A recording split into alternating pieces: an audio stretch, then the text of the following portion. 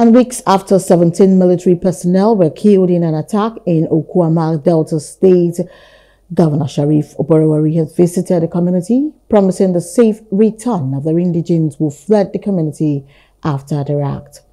The governor, accompanied by some government officials, reiterated that innocent citizens would not be made to suffer for what they know nothing about.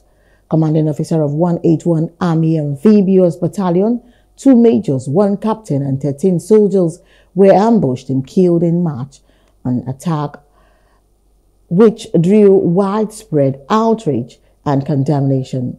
It led to a manhunt that stretched from Delta State to Bayelsa, with several people declared wanted by the military.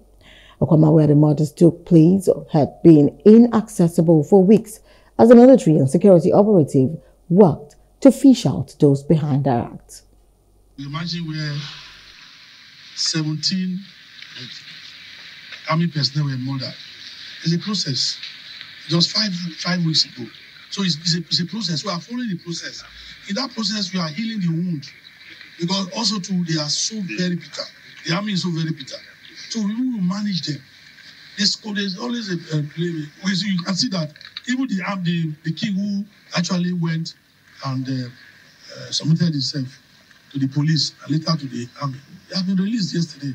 So you can see part of the people will not know what is on ground, what we have been doing.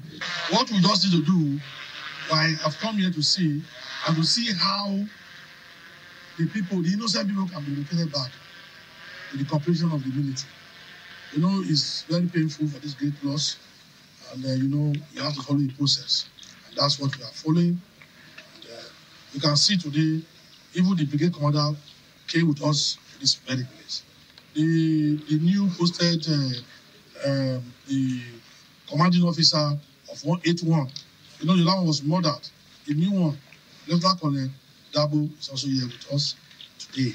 So you can see we have synergy between the government and the security agencies. Mr. President, the Chief of Army Staff assured that no innocent person will be victimized. So the process of relocating them back is on the second process. We're on it already. We'll bring them back. We are talking with the military. So it's not a day job. So we are working seriously.